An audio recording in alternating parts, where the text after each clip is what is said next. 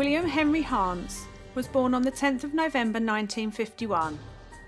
Hance was left with no mother after she was brutally attacked and killed by a man while he was only young.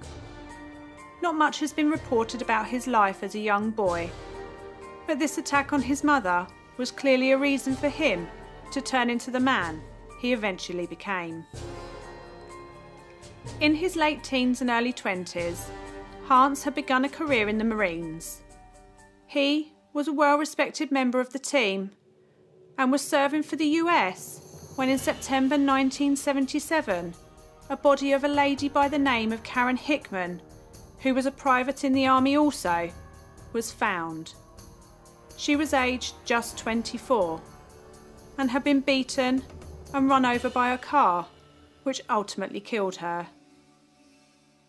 There were no real clues to who the murderer was, and at this time there was a serial killer on the loose who was named the Stocking Strangler, who was dictating the time from the authorities and media far and wide. So this crime was put on the back burner but remained an open case. In March 1978, a letter was sent to the police. It was said to be a letter from a radical group who named themselves the Forces of Evil. They went on to state in the letter that a prostitute by the name of Gail Jackson had been kidnapped, and the named group would kill her if the police didn't find the elusive Stocking Strangler. Police began to look into this threat and found that in fact Gail had been kidnapped. But unbeknown to the police, she had already been murdered by Hance, and that he was using this as a way of making the police start looking for a group of people rather than him as a singular male. Gail wasn't the real name of the prostitute who had been taken. Her real name was Brenda Gail Faison.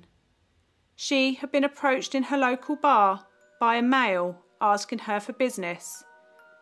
They agreed a price of $20, and the pair got into the man's car, and this was the last anyone would see of Brenda. A few further letters were sent from this newly named group of apparent radicals. The aim was to take the heat from the current murders that were happening and move to see that a group were responsible for the killings. The next letter asked for money, a ransom note. $10,000 was asked for in cash for the Forces of Evil to be left in a place for them to collect, in exchange for the safe release of Gail. Sadly, she had already been killed, a way to blame the police for this murder for not acting sooner.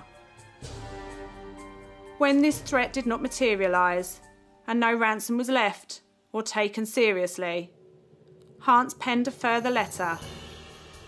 This letter stated that another woman had been kidnapped. She was called Irene Thurkild, and she was aged 32.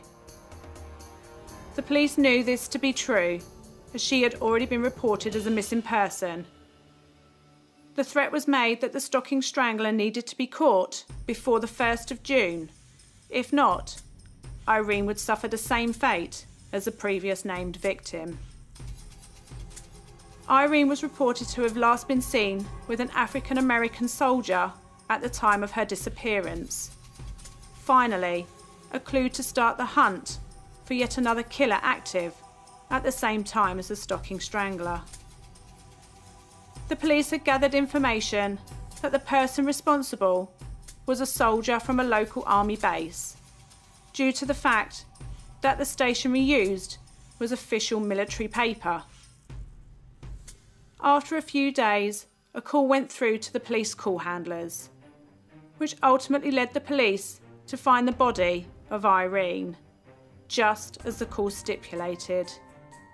She had been beheaded and she was hidden behind some chopped wood. Police reviewed the tapes from the call and found that the caller had a very original distinctive voice and was later identified on the 4th of April as the 26-year-old private who was currently serving in the army by the name of William Henry Hance. Hance was then arrested and charged with murder and extortion. He spent time in custody and then confessed in full to the murders of the group called the Forces of Evil. But after realising the severity of such a confession, Hance retracted the statement, then proceeded to claim his innocence. Hance had attempted to cover up his murders, the murders which had already taken place, by writing to and calling the police, making them believe that a group of vigilantes were about killing people mindlessly, when in fact it was Hance himself. The murders Hance were committing were of extreme violence and needed to be stopped. An FBI profiler was brought in to screen the letters and calls to see what they could come up with. They came to the conclusion that this was the work of just one man, who was in the army and in his early 20s, a quite accurate description for the man they had in custody. Hance went on to make and recant statements about the murders which he had committed. He described in gory detail the injuries he inflicted on these poor innocent women, stating that Jackson had angered him, and so this was in fact her fault that she was killed. Many psychologists assessed Hance for the defence's motion that he was not mentally capable. They did say that he had a personality disorder and was incapable of showing empathy, and that he had difficulties accepting what he had done wrong and could easily blame others for his mistakes. But all of this did not sway the court.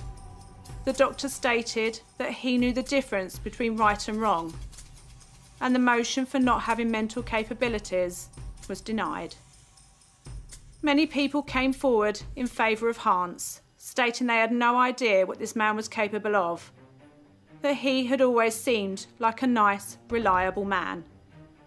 He was said to be under a little stress from some marital problems that he was having at the time.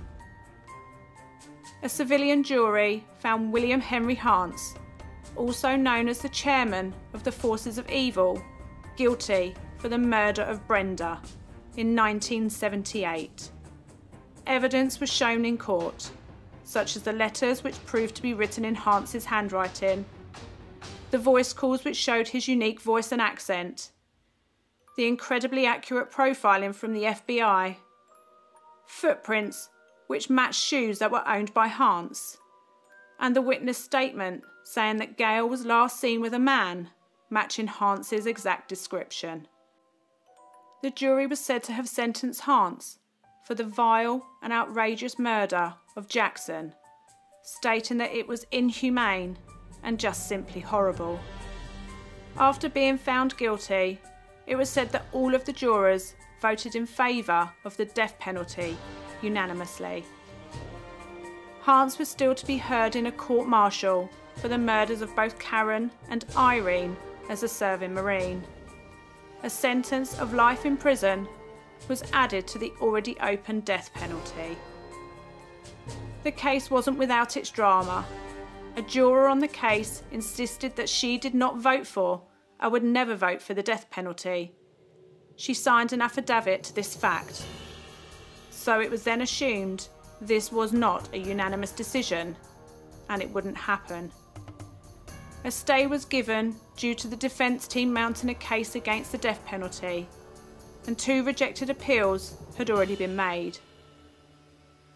One for clemency was made, stating that Hance was mentally incapable at the time of the murders, but an IQ score of 76 is not classed as mentally incapable, and in Georgia law it prohibits anyone being executed with diagnosed mental incapabilities.